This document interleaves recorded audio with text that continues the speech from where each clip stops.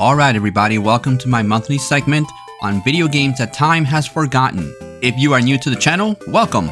If you are a subscriber, welcome back. This month, I'm going to be talking about the Phantasy Star series. Let's get started! In 1987, when millions of Nintendo console owners were playing games like The Legend of Zelda and Final Fantasy, the dozen or so Master System owners scattered across the country here were playing a very little unknown gem by the name of Phantasy Star. Was a game well ahead of its time. I'm talking way ahead. So ahead that while other RPGs of that time took place in times like the fantasy-themed worlds we all are accustomed to, this one here was in the future. That's right, horses and other mythical creatures used for getting around? Pfft, forget that. This game has Land Rovers, it has ice diggers, hovercrafts, and even spaceships. Swords and knives? Get out of my face with that kiddie stuff. Phantasy Star has futuristic weapons like swords and knives. Oh, okay. But does Final Fantasy have laser guns? Pew, pew. That's what I thought. Dragons and strange beasts? Pfft, please, get out of my face with that nerdy Dungeons and Dragons stuff. Phantasy Star has cool futuristic creatures such as... well, okay. But is Final Fantasy in the future? You wanna know how far ahead this game was? It was 1987 and already it had the pricing of a 2024 game.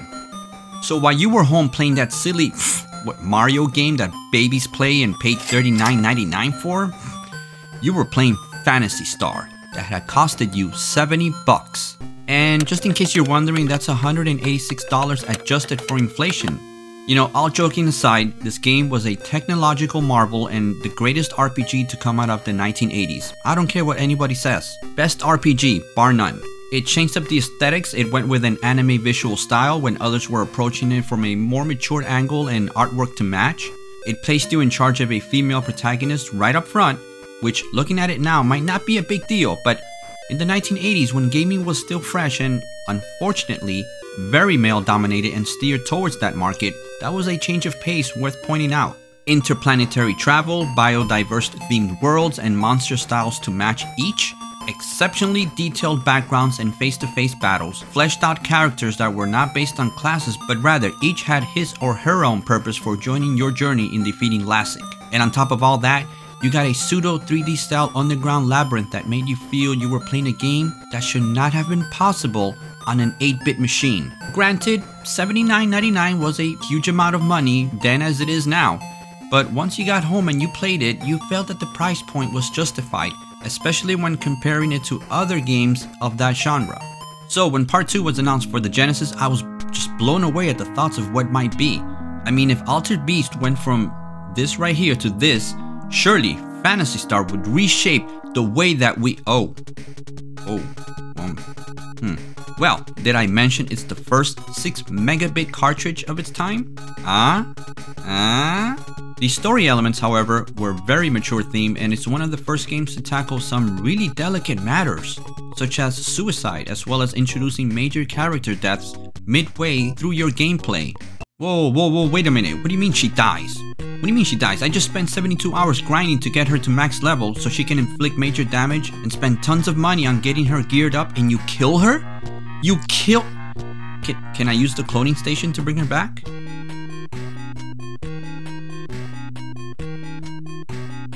But you mean to tell me the same cloning station I have been using all this time to clone back fallen teammates suddenly doesn't work on her? It works on everybody else but not her?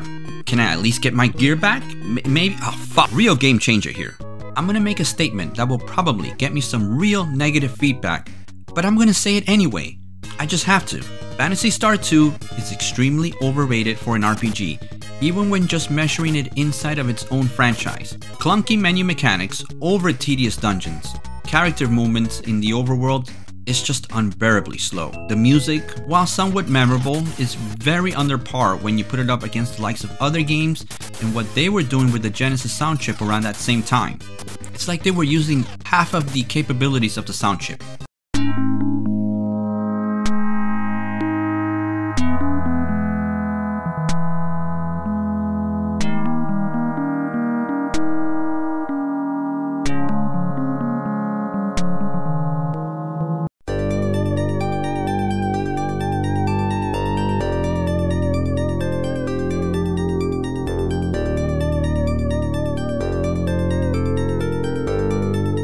Then we got Part 3 here in the US in 1991. Oh, look, Part 3, yay.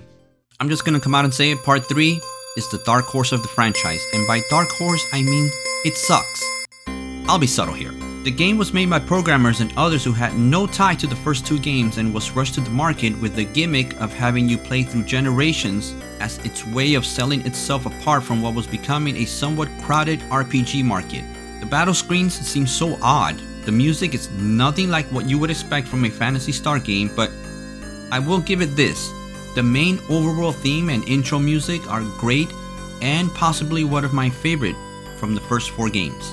But you know what? Good thing about this title here is that Sega learned not to do all the stupid things that it did when they made Part 4. If going out with a bang was Sega's plan for Phantasy Star, End of the Millennium hit the perfect note.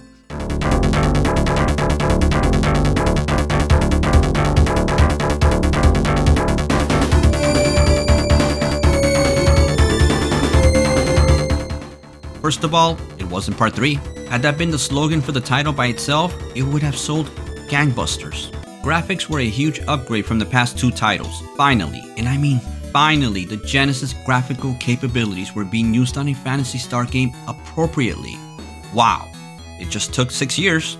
Better late than never.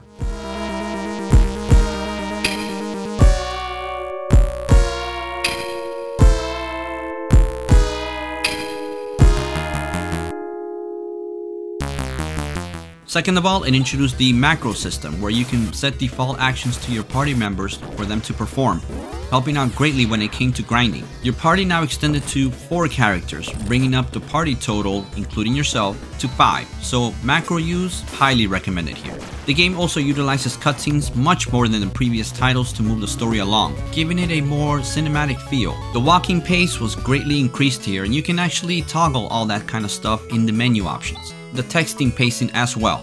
Overall, this was a great way to send off the Phantasy Star franchise on the aging Genesis as we got ready for all the possibilities the 32-bit era would bring to this amazing franchise. So when the Sega Saturn came out, we got nothing. Nothing, absolutely nothing. Nothing, not even an offshoot of Phantasy Star, unless you were in Japan. Maybe the next console would give us a new entry. The Dreamcast did just that. Phantasy Star Online ushered in the new age with online gameplay and brought the idea of online RPGs to console gamers, a genre that was still somewhat secluded to the still growing PC gaming market. You know, I could do a single video on Phantasy Star Online. It is considered by many to be one of the most revolutionary RPGs of all time. It brought online gameplay mechanics to the console masses, allowing for a massive amount of players to share their experience on the same server and working teams to complete quests on an uncharted planet named Ragol. You could choose from multiple classes and races and become part of guilds, adding to the online team-like atmosphere. But most importantly, it emphasized the importance of online gaming. But Phantasy Star Online was not tied to the original Phantasy Star storyline. Most of the team that worked on Part 4 were gone from Sega by the time the Dreamcast came out. So the art team felt that they had an open slate and did not have to adhere to the visual presentation of past titles. It was still in the future though. There were also remastered ports of Part 1 and 2 released on the PlayStation 2, only in Japan. Yay! Thanks to the fan community online, there was translations done for both of these games, and you can actually download them on a website that I'm gonna put the link for in the comments section. Really good ports, really good translations. Try them out, they're fun.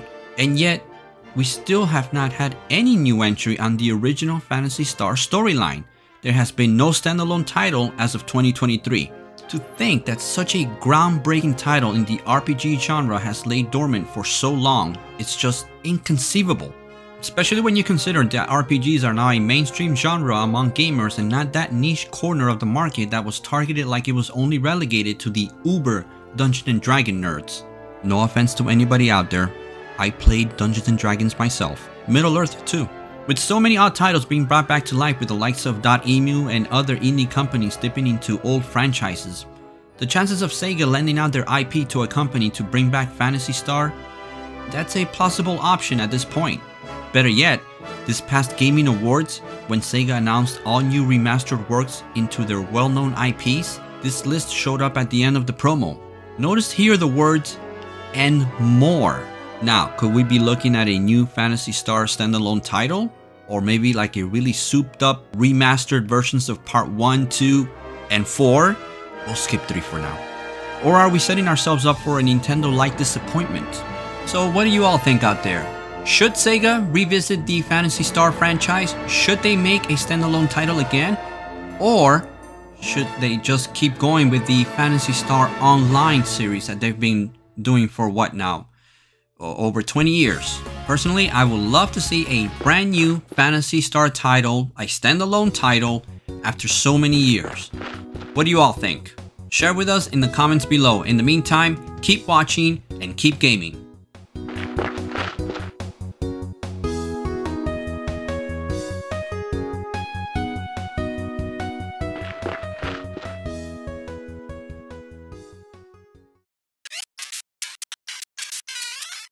Tired of playing baby games on baby consoles? Well, get ready for Phantasy Star, the greatest RPG to ever land on a home console that is not made for babies has arrived. Amazing, mind-blowing graphics, a complex and intriguing quest so massive that it spans 3 interplanetary biodiverse worlds full of amazing monsters, creatures, and an overworld so large that you will need the help of vehicles that will traverse land, water, and even lava. Experience characters that will aid you and even join you on your quest to avenge the death of your brother. So while your little brother is lost in that boring looking maze in that drab looking Final Fantasy game on that baby console, don't go help him. Tell him to grow a pair and come play a game where the action takes place right in front of your face in the open world and real looking dungeons that will leave you breathless and have you buying tons of graph paper. Phantasy Star, the RPG that will redefine the genre for years to come. Only on the Master System. Now you're playing with... What? Oh, I can't say that? Wait, what? Really? Wait, you want me to scream out Sega like a lunatic? I'm not doing that. No. No, that is the stupidest thing I've ever heard. No, I'm not. No, I'm not. You can't make me. You cannot make me. You can pay me more, but I'm not doing it.